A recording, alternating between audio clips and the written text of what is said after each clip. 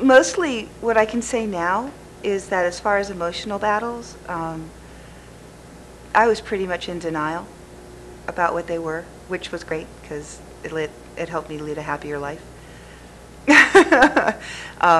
But that when so it was more social than emotional. I had been a fat activist. I mean, I've been through the gamut. So, when I would go to a restaurant, if they didn't have a chair that would fit me, I would leave. I had no qualms about it. I had no apologies about it. It was all just the way it was. And well, how dare you have chairs that are too small? What are you? Don't you want restaurant, clients? But I had a phenomenal experience after my surgery when I went to a friend's house who is also morbidly obese. And she had a little party, and I couldn't eat very much. I brought some tilapia with me and for dinner, and that was what I was going to share with the group.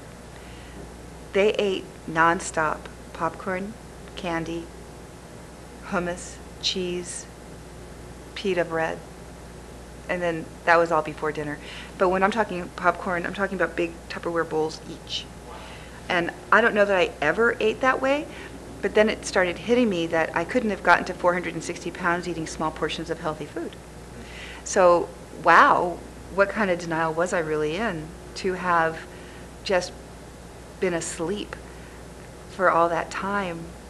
And now I'm seeing, now that I'm feeling more awakened, what other people are eating, because I hear the words that she says that I used to say, which is, I don't understand why I can't lose the weight.